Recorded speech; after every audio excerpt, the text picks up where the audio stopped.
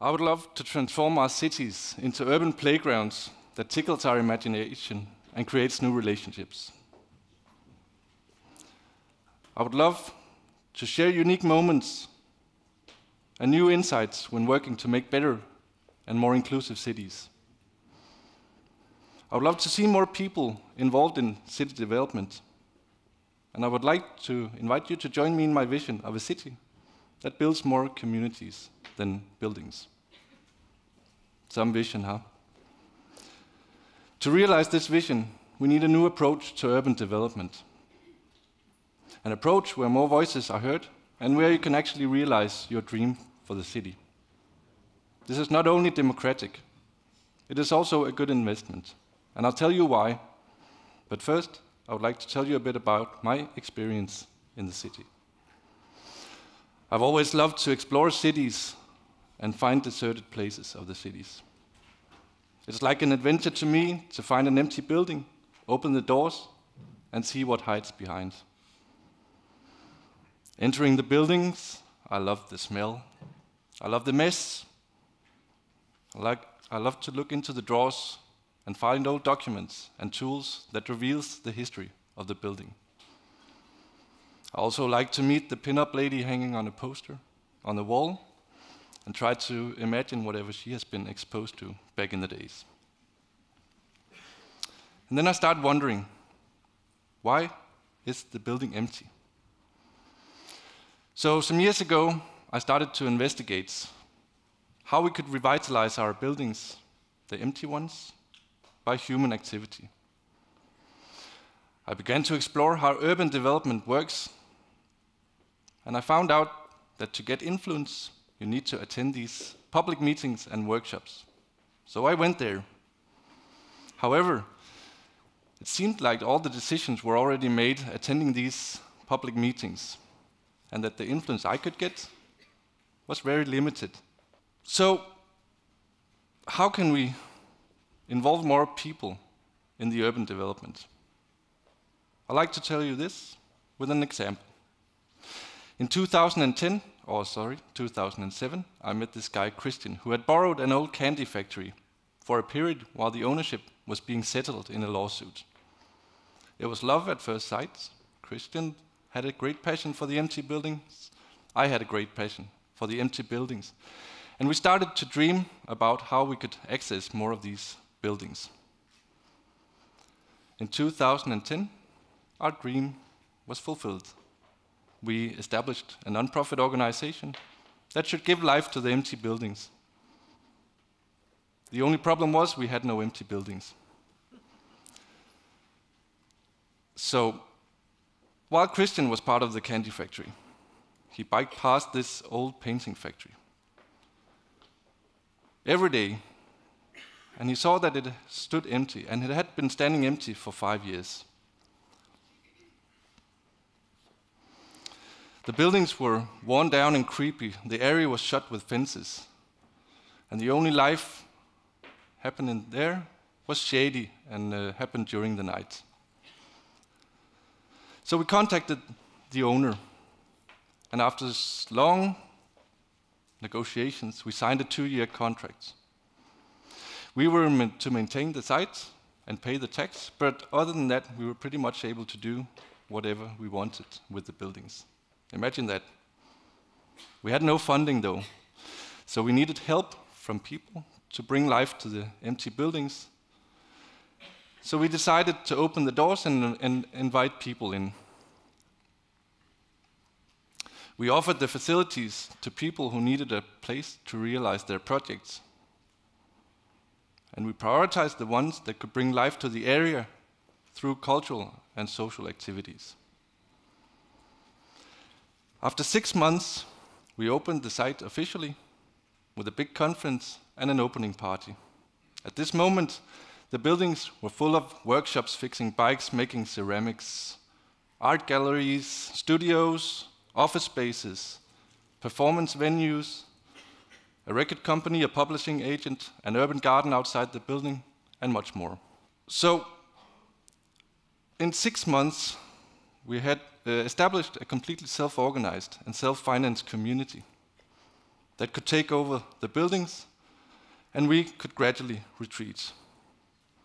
An association was formed that would renovate the buildings and pay the tax.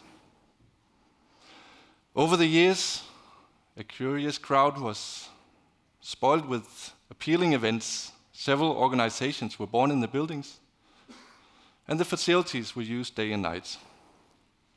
This with no financial support from the owner or the municipality.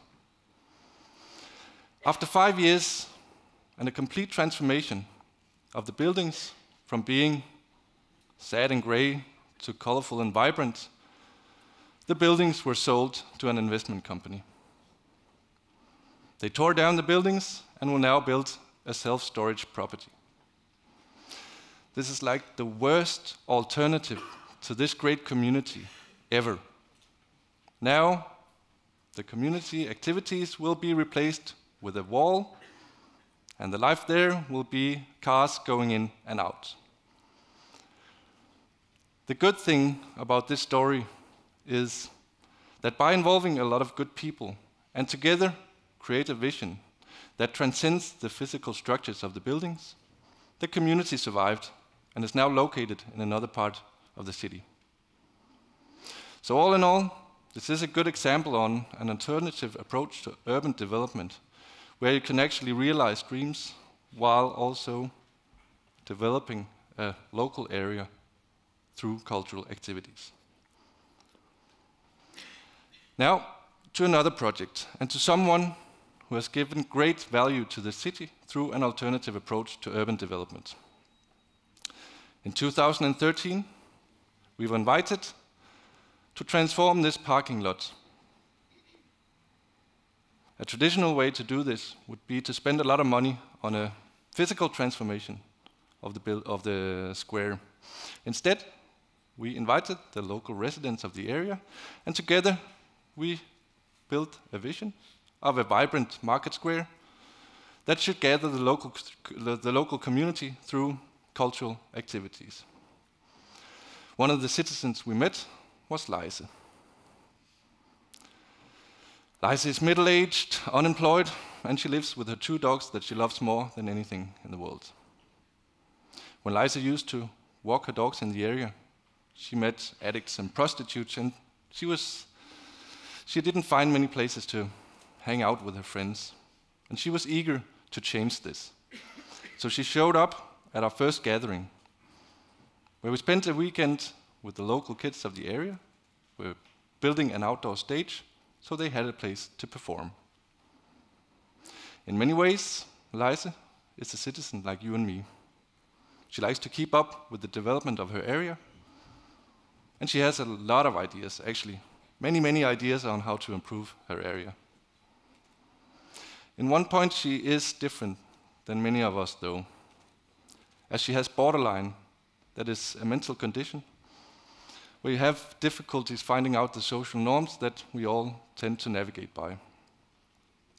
This makes it a bit confusing, sometimes difficult to work with her. This might explain Lise's rather impulsive behavior during this weekend where we built the stage.